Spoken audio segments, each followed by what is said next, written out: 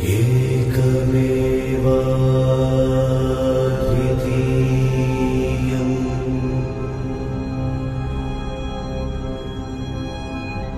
ಜೀವನದಲ್ಲಿ ಸ್ವಂತ ಮನೆಯನ್ನು ಕಟ್ಟಿಸಬೇಕು ಅಥವಾ ಸ್ವಂತ ಮನೆಯನ್ನು ಖರೀದಿ ಮಾಡಬೇಕು, ತೆಗೆದುಕೊಳ್ಬೇಕು. ನಾವು ಕೂಡ ಎಲ್ಲರಂತೆ ಸ್ವಂತ ಮನೆಯಲ್ಲಿ ಬದುಕಬೇಕು, ನಮ್ಮದು ಅಂತ ಒಂದು ಮನೆ ಇರಬೇಕು, ಒಂದು ಸೂರು, ಒಂದು ನೆಲೆ ಅನ್ನೋದು ಆಗಬೇಕು. ನಮಗೆ ನಾವು ಎಲ್ಲರಂತೆ ಬದುಕಿ ಬಾಳಬೇಕು, ಅಭಿವೃದ್ಧಿ ಆಗಬೇಕು ಅನ್ನುವರು ತಪ್ಪದೆ ಶಿವನ ದೇವಸ್ಥಾನಕ್ಕೆ 4 ಸೋಮವಾರ ಈ ಒಂದನ್ನು ಕೊಟ್ಟು ಬಂದರೆ ಸಾಕು, ನಿಮ್ಮ ಸ್ವಂತ ಮನೆಯ ಕನಸು ಆದಷ್ಟು ಬೇಗನೆ ಈಡೇರುತ್ತೆ. ಕೆಲವರು ಮನೆಯನ್ನು ಕಟ್ಟಿಸಿ ಅರ್ಧಕ್ಕೆ ಬಿಟ್ಬಿಟ್ಟಿರ್ತಾರೆ. ಪೇಂಟ್ ಮಾಡಿಸೋದಾಗಿರ್ಬೋದು, ಪೆಂಡಿಂಗ್ ಇರುತ್ತೆ, ಅಥವಾ ಕಬ್ಬಣದ ಕೆಲಸ ಅಥವಾ ಗಾರೆ ಕೆಲಸ ಏನೋ ಒಂದು ಪೆಂಡಿಂಗ್ ಇಟ್ಟು 2-3 ವರ್ಷ ಹಂಗೆ ಗ್ಯಾಪ್ ಆಗಿಬಿಟ್ಟು ಮನೆ ಕಟ್ಟೋದಕ್ಕೆ ಆಗಲ್ಲ ಸಂಪೂರ್ಣವಾಗಿ. ಇನ್ನು ಕೆಲವರಿಗೆ ಮನೆ ಕಟ್ಟೋ ಕನಸಿರುತ್ತೆ, ದುಡ್ಡೆಲ್ಲ ಅಡ್ಜಸ್ಟ್ ಮಾಡಿರ್ತಾರೆ, ಇನ್ನೇನು ಮನೆ ತಗೊಳ್ಬೇಕು ಇಲ್ಲ ಕಟ್ಸೋದು ಸೈಟ್ ತೊಗೊಳಕ್ಕೆ ಹೋಗಬೇಕು, ಅದು ಆಗೋದೇ ಇಲ್ಲ, ಯಶಸ್ಸನ್ನು ಸಿಗೋದೇ ಇಲ್ಲ. ಸ್ವಂತ ಮನೆ ಕಟ್ಟಿಸೋ ಯೋಜನೆಗಳು ಕಾರ್ಯರೂಪಕ್ಕೆ ಬರೋದೇ ಇಲ್ಲ. ಬಹಳ ವರ್ಷಗಳಿಂದ ಕನಸನ್ನು ಕಟ್ಟಿರುವವರು, ನಮ್ಮ ಹತ್ರ ದುಡ್ಡೇ ಇಲ್ಲ ಆದರೆ ಸ್ವಂತ ಮನೆ ಬೇಕು ಅನ್ನುವರು ಏನು ಮಾಡಬೇಕು?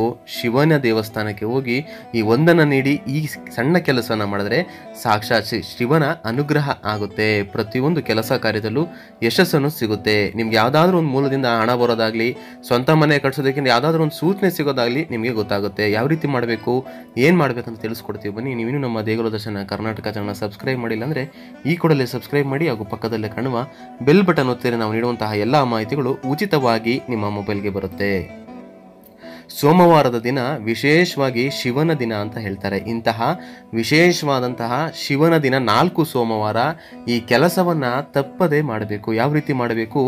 ಬೆಳಗ್ಗಿನ ಜಾವ 7:30ರಿಂದ 9 ಗಂಟೆಯ ಒಳಗಡೆ ವಿಶೇಷವಾಗಿ ಶಿವನ ದೇವಸ್ಥಾನಕ್ಕೆ ನೀವು ಹೋಗಬೇಕಾದ್ರೆ ಬಿಲ್ಪತ್ರೆಗಳನ್ನ ತೆಗೆದುಕೊಂಡು ಹೋಗಬೇಕು.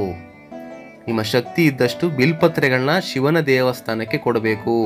ನೀವು ಕೊಟ್ಟಂತಹ ಆ ಬಿಲ್ಪತ್ರೆ ಶಿವನ ಪಾದಗಳಿಗೆ, ಶಿವನ ಲಿಂಗಕ್ಕೆ ಅರ್ಪಣೆ ಆಗಲೇಬೇಕು. ಅದು ಯಾವುದೇ ಕಾರಣಕ್ಕೂ ನೀವು ಅಂತಹ ದೇವಸ್ಥಾನವನ್ನೇ ಹುಡ್ಕೊಂಡು ಹೋಗಬೇಕು. ಶಿವನ ಪಾದಗಳಿಗೆ ಅಥವಾ ಶಿವನಿಗೆ ಅದು ಅರ್ಪಿತವಾದರೆ ಮಾತ್ರ ನಿಮ್ಮ ಕೆಲಸ, ನಿಮ್ಮ ಕನಸು ಈಡೇರುವುದು. 4 ಸೋಮವಾರ ವಿಶೇಷವಾಗಿ ಬಿಲ್ಪತ್ರೆಗಳನ್ನ ತೆಗೆದುಕೊಂಡು ಹೋಗಿ ಶಿವನ ಪಾದದಡಿ ನೀವು ಇರಿಸಬೇಕು. ಅರ್ಚಕರಿಗೆ ಹೇಳಿ ಶಿವನಿಗೆ ಅರ್ಪಣೆ ಮಾಡಿ ಅಂತಲೇ ಕೇಳಿಕೊಂಡು ಒಂದು ಕೋರಿಕೆಯನ್ನು ನೀವು ಮಾಡ್ಕೊಂಡು ಬರಬೇಕು, ಸಂಕಲ್ಪವನ್ನು ಮಾಡ್ಕೊಂಡು ಬರಬೇಕು.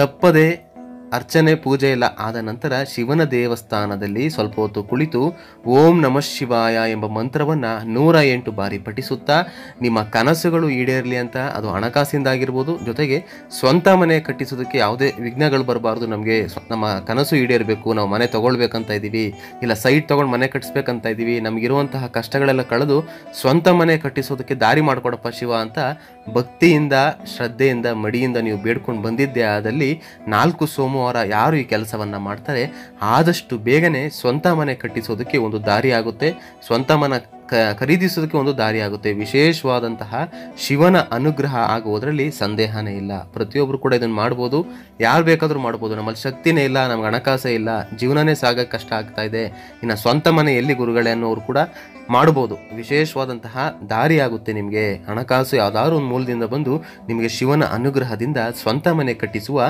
ಯೋಗ ಬರುವುದರಲ್ಲಿ ಸಂದೇಹವಿಲ್ಲ. ಇದನ್ನು ಯಾರು ಬೇಕಾದರೂ ಮಾಡ್ಬೋದು. 4 ಸೋಮವಾರ ವಿಶೇಷವಾಗಿ ಹೆಣ್ಣಾಗಲಿ ಗಂಡಾಗಲಿ ಮಾಡ್ಬೋದು.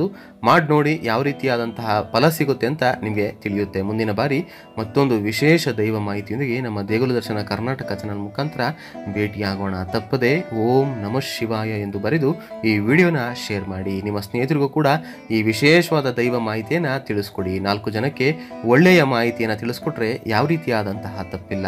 ಧನ್ಯವಾದ ಸ್ನೇಹಿತರೆ.